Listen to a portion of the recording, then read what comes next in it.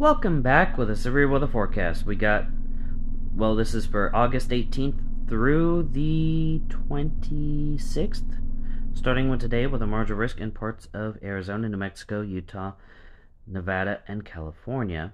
This is not tied with Hillary. This is a whole nother system. Hillary's still a couple days out.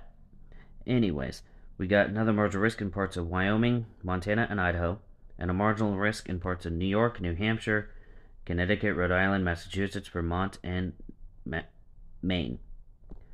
Tornado threat with New England. Wind-driven, hail not involved. Day 2, nothing, but could see possible tornado-driven marginal somewhere, probably California, Arizona. May see another marginal in like Wyoming, Montana, maybe a marginal in Florida. Won't know until we get to day of, or 1 o'clock when the next update comes in. And then day 3, we do have that marginal due to Hillary in parts of California, Nevada, and Arizona. This will likely be tornado driven, maybe tornado exclusive. We got that probabilistic going, so we'll see what happens.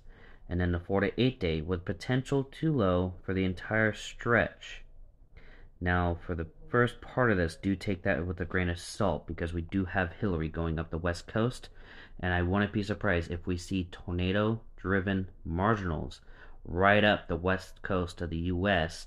because of Hillary. So do keep that in mind. Sure, it says potential too low, but we still got that tropical system that's going to wreak havoc and bring its own severe weather, particularly tornadoes.